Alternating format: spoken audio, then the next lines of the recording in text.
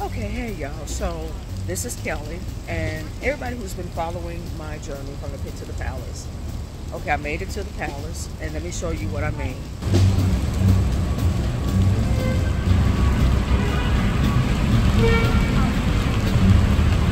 I'll turn it around. So I want to know I made it back to the club, y'all. So for everybody that's been praying for me, thank you. For everybody that has encouraged me, thank you. For everybody that has had a word in season and even out of season, thank you. Because I'm going to tell y'all something. I am here. I made it to the promised land. God is faithful. I tell people to persevere, endure, and I'm going to tell y'all something. I hadn't been on here because I've been on TikTok, so because I am actually on TikTok ministering the word of God,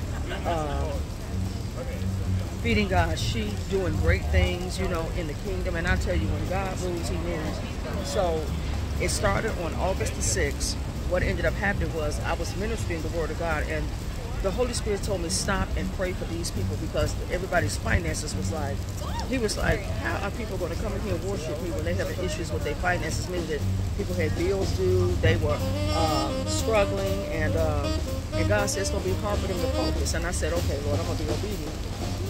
When I tell you, it was, I can't even begin to tell people the massive explosion that happened in that room starting August the 6th. It was amazing. And every day he named a day. August the 8th was payback. August the 9th was payday. The 10th was, I can't remember every name of the day, but today is all of a sudden. We're on day 11.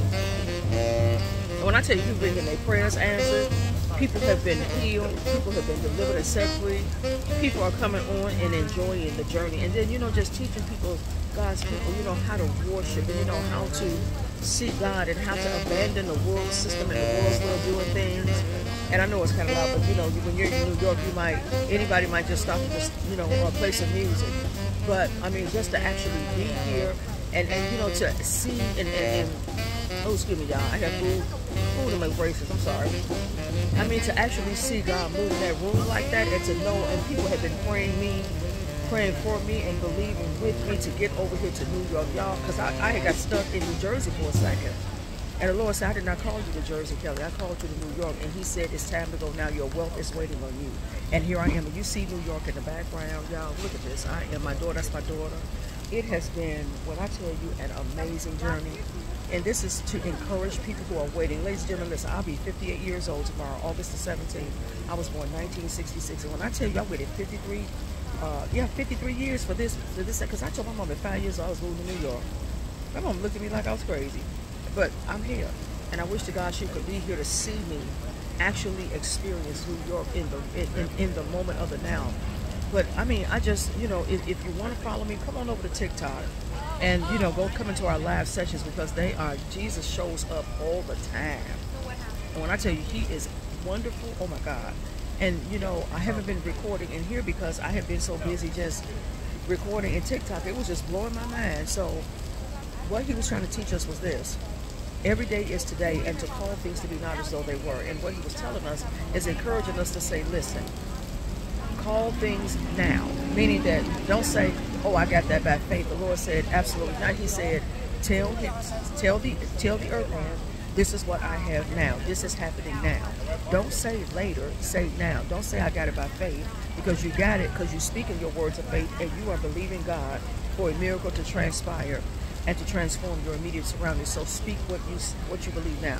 Because I started saying before I moved over here, I said, I'm in my apartment in New York. I'm in New York. I'm in New York. I'm in New York. And I am actually here.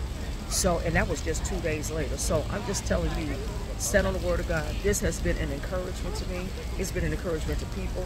People have been watching in real time as I go from the pit to the palace. They've been watching me and the journey, and their lives have been inspired by, you know, how God is moving in that room, and he's using me as a blueprint, saying, hey, you know, follow her as she follows Christ. I'm just saying. But, you know, I give all glory and honor and praise to Jesus, because it is nothing but him and it's nothing but the Holy Spirit. And my Abba Father, oh my God, Lord Daddy, thank you in Jesus' name. I'm telling you, I cannot say thank you enough. I will continue to post now, because there's just so much to share, so much catching up to do, but I'm here. And the stage is are now. I love y'all. And you guys, when I make my first stage announcement, come out and see me in person, because I will be teaching about the power of a book that is written about you in heaven. You need to know that there's a book written about you in heaven. I'm walking out the book that God wrote about me, and I have come in the volume of the book that is written about me. And He wants you to do the same thing. He wants you to come in the volume of the book written about you. So just get in agreement with God. Know His purpose for your life. Know the plan for your life. And I'm telling y'all, you all are going to be stretched, but you will thank God later. And let me just give y'all another view of what I'm looking at.